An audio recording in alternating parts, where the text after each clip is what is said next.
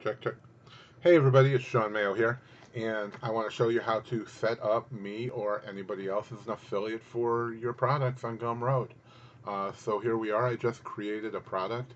This is your product editing page. We are on the editing tab, and you can go into any product you've already created. This is just where you probably are left off before you're ready to create your affiliates. So you don't need to be in this page. You can be anywhere in Gumroad. You click up in the top right hand corner where your name is. I'm logged in, so it says Shawn Mayo, but it'll have your name right here. And scroll down to where it says affiliates. Or you can always, once you're logged in, go to gumroad.com/affiliates. It will take you here.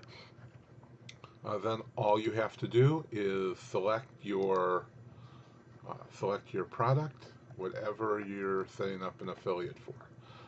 So you can select that product from your drop-down list. You're going to enter my email or whoever you're trying to set it up for. Shawn Mayo at ShawnMayo.com is my email for affiliates. So you can come here, enter that, select your product, and you of course have to enter the percentage. Usually it's 50% with us, and that's all you have to do. You click this button and it's going to create it. Now I enter my own email address, so it won't let me do that, but I can go down to any other one here, and once you create it, it's going to look like these lines. So you can see there's an arrow next to any one of them, so you just hover over that arrow. If you click on it, you can't just copy the link, because if you click on it, it's going to send you to the affiliate link, which is going to change it. Once it logs that affiliate, it's going to change it to the actual link. So this is Gumroad/L/retail, but what we clicked on was this link right here, which is gumroad.com/a/the affiliate number. So if you right click on it, and then right now we're in the Internet Explorer, so you can click on the copy shortcut. Firefox says copy link. Chrome will say something similar as well. So whatever you have to do to copy that link, and then you're going to go ahead and go over to the form to fill out. And if you're signing up to have us promote you as an affiliate for one of your lists or whatever you're making, you're going to go over to this link that you were provided, and you're going to fill out your information, of course, and then you're going to enter your affiliate link. So you'll just paste it in there.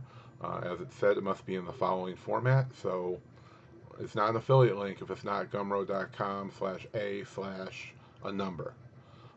So if you have something in another format, if it's an L or anything else, gumroad.com/anything but an a/a number, it's not an affiliate link, and we won't be promoting it, obviously.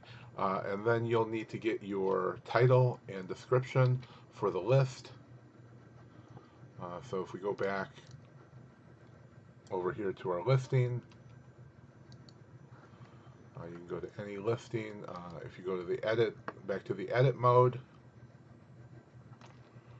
it will look like this again, and you can just click in the title box and hit Control A to select all, Control C to copy, and you can paste it by hitting Control V into the title, and we'll do the same thing for the description.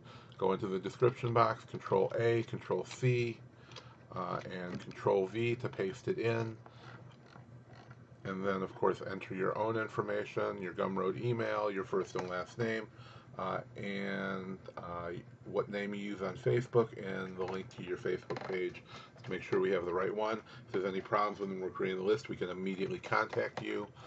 We do have a cutoff time of 6 p.m., so we have time to vet your list, see what's in there, make sure that it fits the kind of things that our customer is going to be interested in, and if not, we will contact you with any issues, and it will go out the next day. We email everybody on our mailing list at 8 a.m., so that way they have a head start over what we post on Facebook and anywhere else. So at 9 a.m. we post to the Facebook groups. At 8 a.m.